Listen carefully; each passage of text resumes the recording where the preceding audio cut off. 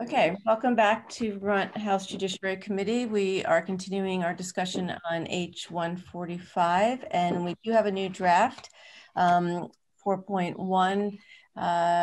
Bryn, if you could please do a sort of quick walkthrough and show us the changes, that would be helpful. Thank you. Sure. So for the record, Bryn Hare from Legislative Council. Does everybody have 4.1 on in front of them, or no need to share my screen then? Okay. So this changes to this version from the last version that you looked at, 3.1. You can find in section 1, if you scroll down to page 2, halfway down the page is subsection B, and these are the use of force standards. And we've moved the language that was formerly in B4 up to B1. And what I actually did is I swapped the order of B4 and B1. So what was formerly in B1 is now in B4, and what was formerly in B4 is now in B1. So we start out with that language that you have been looking at so closely over the last few weeks, the standard by which law enforcement conduct will be evaluated. And then following that is the requirement that law enforcement only use force objectively reasonable, necessary, and proportional.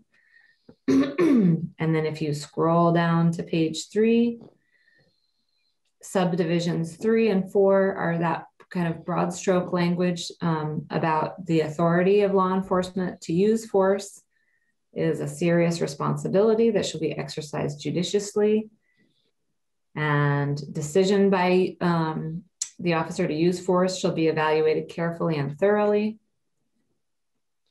And then if you scroll down some more, you get to subdivision B5, which is the directive for law enforcement to use information that they know that the conduct of the subject is due to some type of impairment or condition.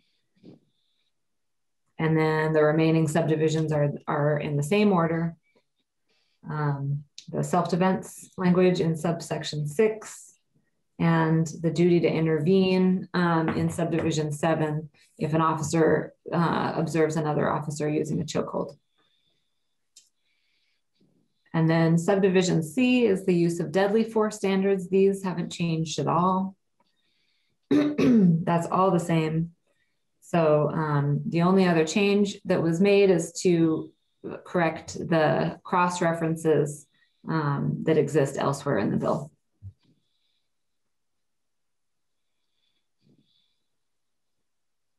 Okay, and then thank you. And then 3.1 though had. Right, yep, and I can talk about, we never got to the difference between 3.1 and 2.1, and that you can find on page 7, which is the justifiable homicide statute. So we put this in to this bill because we needed to change the cross-reference after you added the provision in the use of deadly force section about the officer use of a chokehold. So we had to correct the cross-references here. So you can see at the bottom of page 7 is the provision that law enforcement who use force or deadly force in compliance with the standards are guiltless if they kill or wound another person. I'm sorry, that's on 4.1? Yep, so page 7 of draft 4.1. Yeah. Section 4 is the justifiable homicide statute. Got it, okay. Yeah, and that didn't appear in draft 2.1 because what you did with draft 2.1 was to add that language about chokeholds, the provision about chokeholds and the use of deadly force portion of the standards. Specifically that law enforcement shall not use a chokehold unless deadly force is justified. And so because you added that provision, unless deadly force is justified, we changed the justifiable homicide statute to include that subdivision. as a part of the, as one of the cross references in justifiable homicide. So that's why it appeared in draft 3.1, and it also appears here in draft 4.1, because you still got that provision that says law enforcement shall not use a chokehold unless justified. Thank you.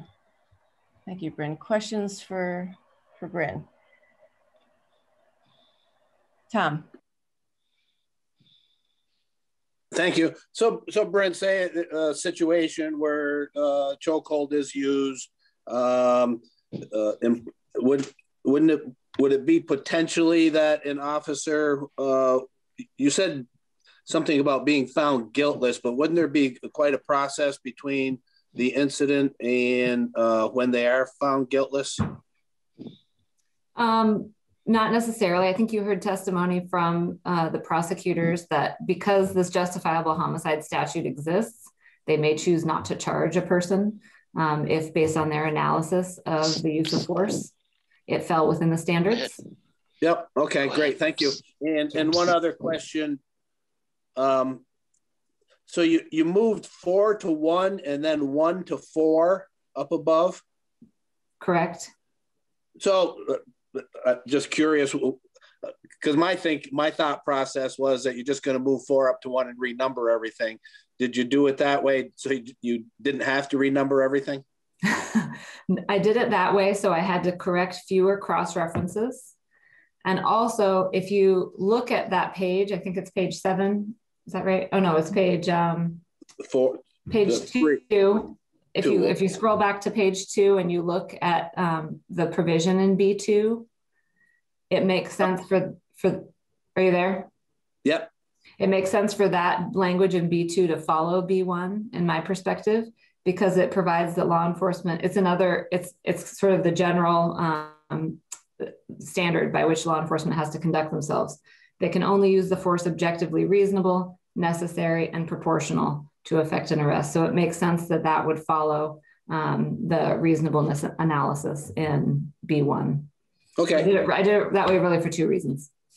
Yeah, great, thank you.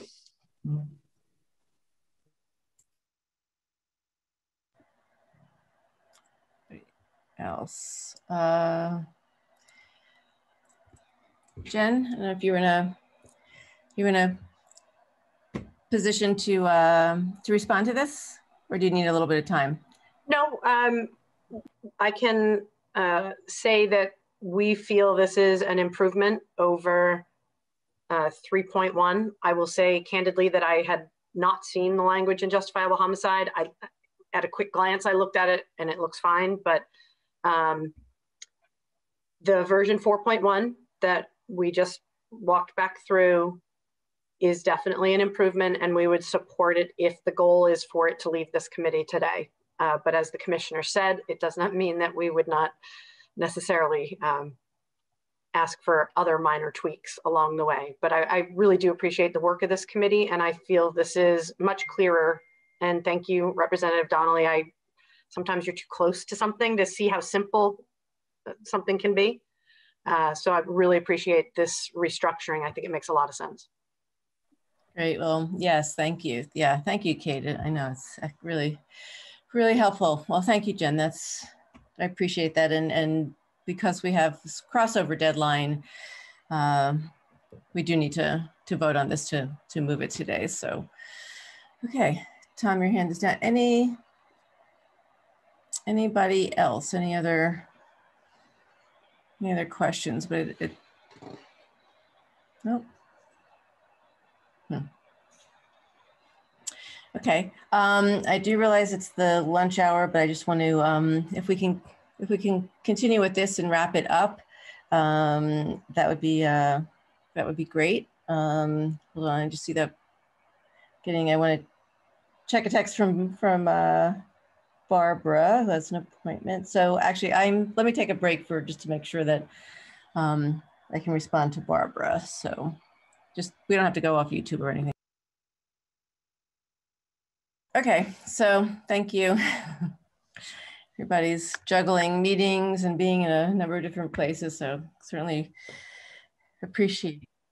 everybody trying to be here as much as I can. So, okay. So I think we're in a great place. I think this 4.1 is certainly a good balance of the testimony and the concerns that we heard. But I do want to open up for discussion now before we vote. Selena.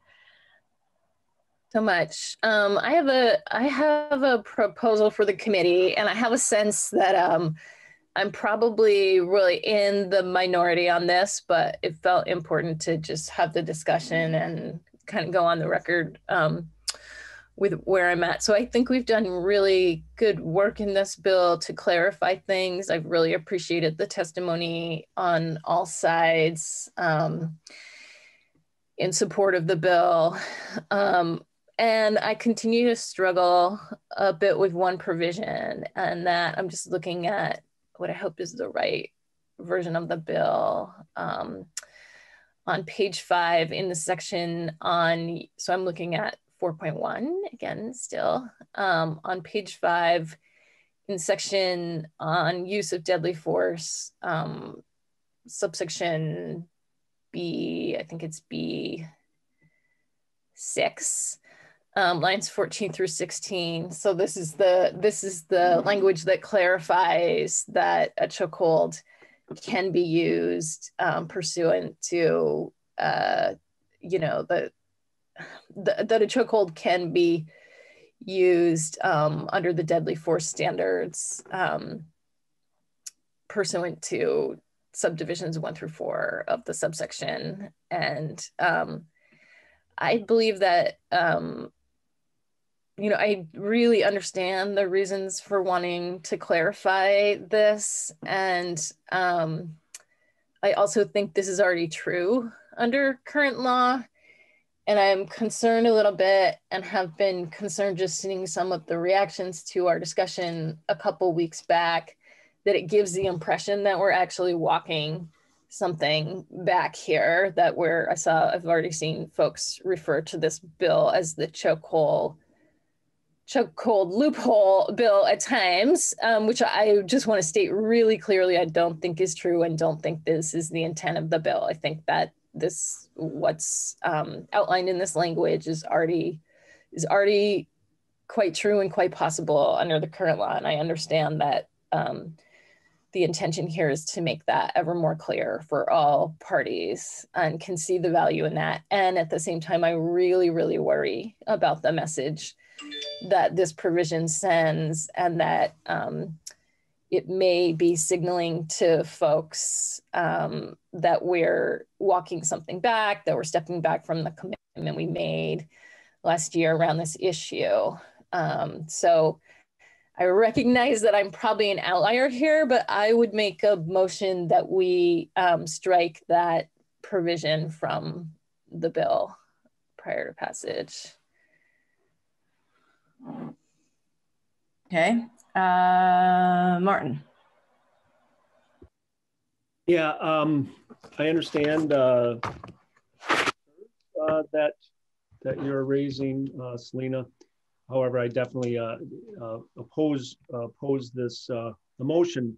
So I think what we're doing with the chokeholds provisions of this bill, there's a couple main points that I would want to make. First of all, it's the transparency. And I tried to do this a little bit last year, but it just didn't work out. That I don't want to have provisions in our law that are not as clear as can be. And I don't want to hide, it's not really hiding behind, but the fact is that yes, in fact, chokeholds can be used in a situation where there's a life and death struggle, where deadly force is justified under, I think, the current law, even if we don't pass this. But it's not transparent. One has to kind of go through kind of a convoluted process to get there by looking at a whole different area of law in the justifiable homicide, as opposed to embedded in our use of deadly force standards. I think what we're doing with this is making it much more transparent that in these very limited circumstances, chokehold is an appropriate maneuver for law enforcement. Related to that is the clarity. And we heard from law enforcement. I've heard from various, not just from DPS, but we've heard from law enforcement that it's not clear. It's not clear enough that we're not telling law enforcement to use their firearm instead of a chokehold if a chokehold is something that may be a better action. So it's kind of interesting. I've looked at some other laws dealing with chokeholds and how transparent or clear they are. And I think that we're taking a great step of really being transparent, because I think some other laws are not quite as transparent or clear that chokeholds are in fact used, or can be used. So just for example, the Social Equity Caucus on Wednesday, we heard from Congressman Welch, and he was talking about the I believe it's called the George Floyd Justice and Policing Act, which the House passed, and it's been sent over to the Senate. And one of the things that he stated, and it's also in a document that talks about the law, that they're banning chokeholds. And yeah, they're banning chokeholds in a non-lethal force situation. Because if you read the bill, which I did read the appropriate parts, the definition of deadly force includes using a firearm, or using a chokehold, or they have a whole definition of what a chokehold is, that they define that as deadly force. And we understand that that's deadly force here as well. And then in a provision regarding the standards in this bill, it's not law yet, hopefully it will get there, it talks about the standards for using deadly force, which would include a chokehold in those limited circumstances. So we've also looked to Massachusetts law to help us define chokeholds. And the thing with the Massachusetts law, and they may be saying they're banning chokeholds as well, but their definition of chokeholds includes the provision that it's a chokehold if the move restricts breathing or blood flow and causes death or serious bodily injury, or there's an intent to do so. And we don't have that. We don't have the intent. We don't have that result. We're saying it's the actual maneuver that counts here. And I think that's very important. We want to make clear that unless deadly force is something that's justified, a chokehold absolutely can't be used. And I think that we've really struck the balance here. I think we're being transparent, and I think we're being very consistent with how other states are addressing this. So I would oppose this. I think it's a very important part of the clarification and transparency that we have in this bill. So thanks. Will. Thank you. So after, in regards to the law we already passed that this bill tweaks, I heard from my local police department, and they weren't arguing for doing away with the law. It's like they understood that some uses of force were going to be regulated and minimized and done away with it in as many circumstances as possible. And they weren't arguing that. What I heard from my chief of police was just clarity on what is allowed, what isn't allowed. And there was concern that an officer in a life or death situation who employed a chokehold could potentially go to prison, whereas an officer in the same situation who pulled out their firearm and discharged it would not run afoul of the law. And I realize that's not what we passed, but there was a lack of clarity. So, I see this as has previously been said, I see this as just being a clarifying part of this change. We passed H.145 out of this committee, and it was just approved for third reading on the floor today. And one of the points we made was that it didn't actually change existing policy or practice. It clarified it so that judges throughout the system clearly understood what was available, what was at their means. And that's what I want this bill to do. And that's what I want this provision to do. And that's why I want to keep it in. Because what I want to make clear to every law enforcement officer from one part of the state to the other is that if they are in a situation where their life or another's life is in danger, and a 20-second chokehold could take care of the problem, resulting in much less harm to the person they need to subdue than pulling out a firearm and discharging it. You know, I think that's a good message to get out. I think that's important clarity to have. You know, I think it is a relief for law enforcement officers. And at the end of the day, it is also to the benefit of the people that they are interacting with in these situations. So yeah, I certainly do not support this amendment. Thank you. Selena. Yeah, I appreciate that, Representative Knott, and I have been really torn on this provision for the past couple of weeks, and I guess I would just say as a counter to that, because I think what you said is very logical, and I think there's other people that what we do is sending a message to, in addition to law enforcement. And so I worry about the message that this provision sends to folks who have been historically at risk at times in their interactions with police in our state and beyond. And that's just, I just want to state really clearly, that's where I'm coming from on this. Right. Yeah, no, I appreciate that. And having this discussion puts on the record, you know, our intent. Anybody else want to weigh in on this?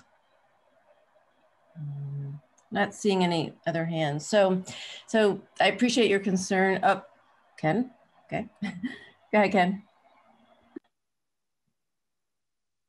I'm really struggling with this to find the proper balance for law enforcement to do their jobs and to keep all of us safe when needed, and also keeping themselves protected, so they can protect us. But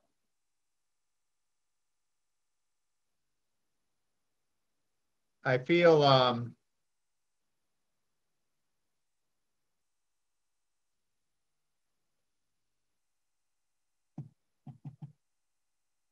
like I'm very passionate about this. And I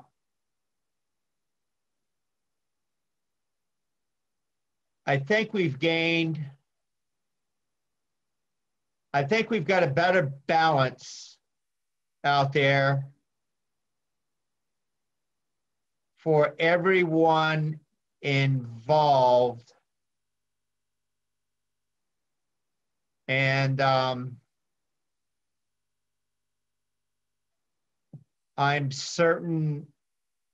a lot more certain to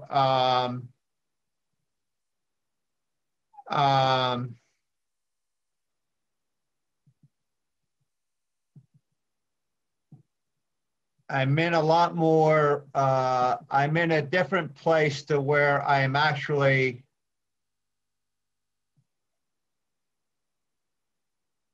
maybe supporting this. And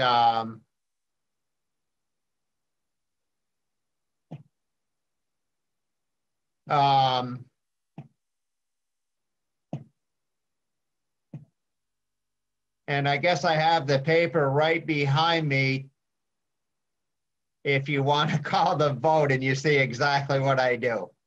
Thank you. Thank you. Tom. Thank you. Thank you, Selena.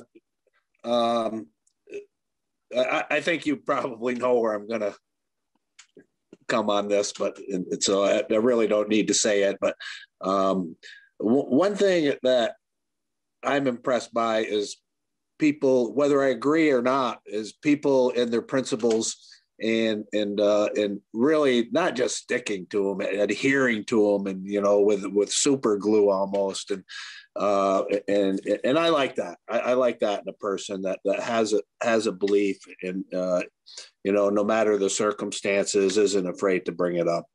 And I know that sometimes situations like this, it's not easy to do, and you're doing it, and I'm just impressed by that, no matter who it is, and I just want to thank you for that.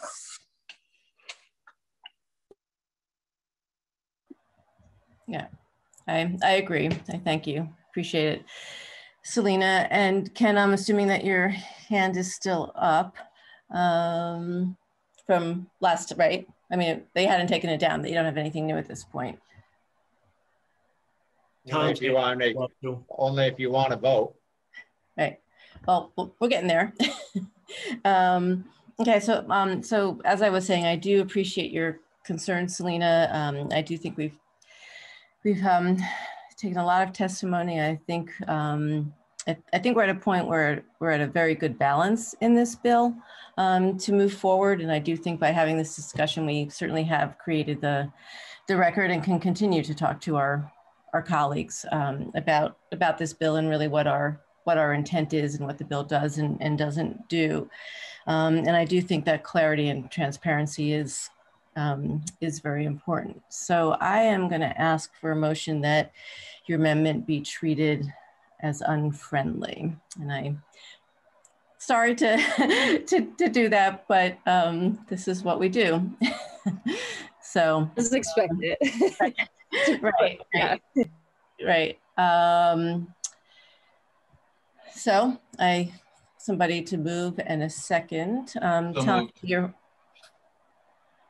we'll move. Okay. Second. Okay, Bob with the second. Okay. Any discussion? So just to be clear on a vote Thank you. yes means we do not want this amendment. A vote no is that we do want the amendment, just to clarify. Right. Thank you. I appreciate that, Martin. So okay, great. Everybody understands that? Okay, great. So we don't want the amendment? If you don't want the amendment, you vote yes. If you do want the amendment, you vote no. Because the motion is to treat it as unfriendly. Yeah. Selena. And to be clear, we're not voting on the bill and the language that DPS, brought forward and that we sort of went back and forth on that Bryn just brought to us. At this point, we're just voting on the motion to remove subsection C. Just want to make it really clear to people what they're voting on. Right. Thank you. I appreciate that. Right. So we'll do this amendment, and then we will go to 4.1. And it's C6, just to be very, very clear. Okay. Great. Okay. Thank you. Okay, Ken, if you could call the roll, please. This is on Selena's amendment, right? Do we need a roll call on this, or I was expecting just hands, but. Well, I think for Selena, maybe I think you'd probably prefer to be. I think it'd be good to be on the record. Okay. Right. Yeah. Yep. No, that's fine. Okay. So, and I'm letting Barbara know, but we can go ahead. So against is what? No. If you disagree with Selena's amendment and you want to leave the language in there, then you want to vote yes, it's unfriendly. Just her amendment on taking out that language. Yes is against the amendment. No is for the amendment. Right. Auburn? No, I had to think that through.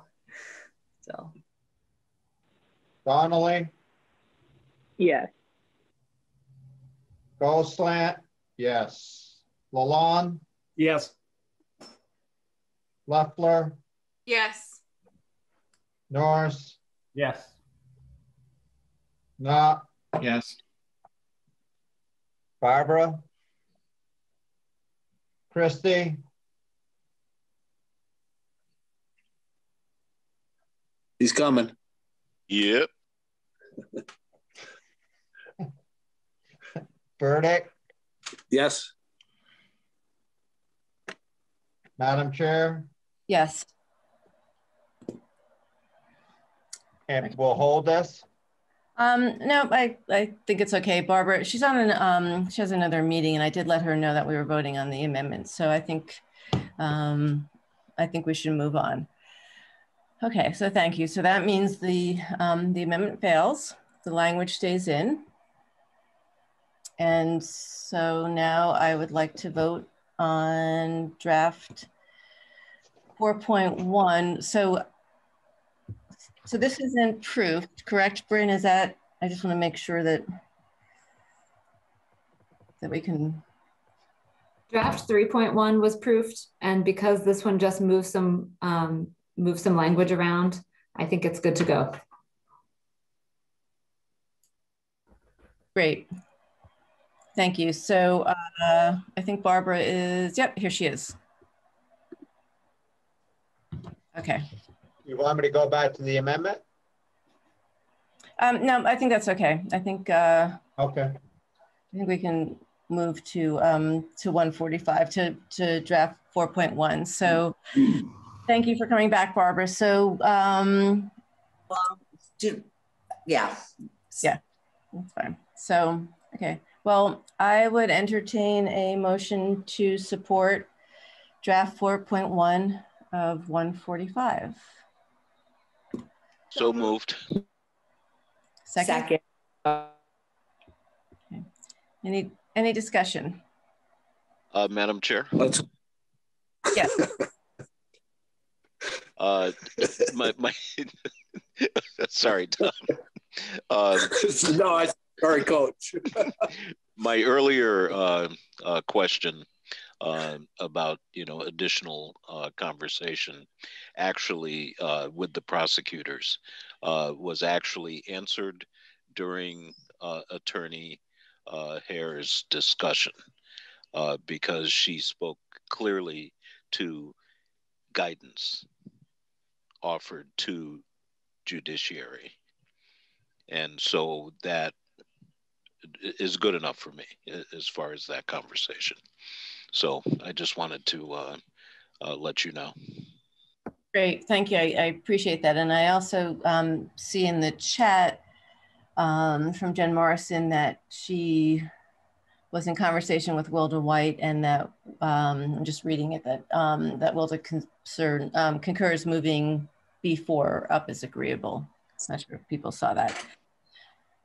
Tom. Yeah, I just want to thank the committee for the continued and constructive and a number of other adjectives, I guess you could say, with the work on this bill.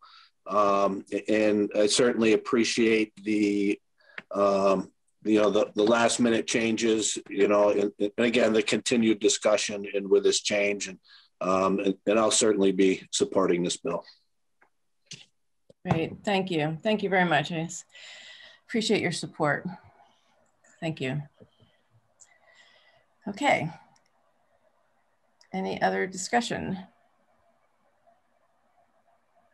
No. Okay. Ken, clerk shall commence to call the roll, please. Colburn? Yes. Donnelly? Yes.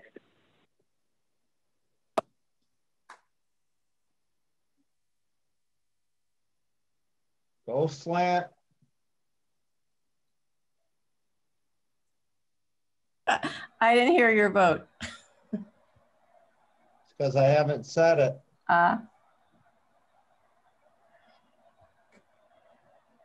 Yeah. Lalonde, Yes. Leffler, Yes. Norris, Yes.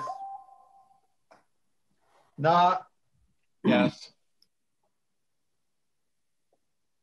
Rachelson, Yes. Christie, Yes. Burdick, Yes. Madam Chair. Yes.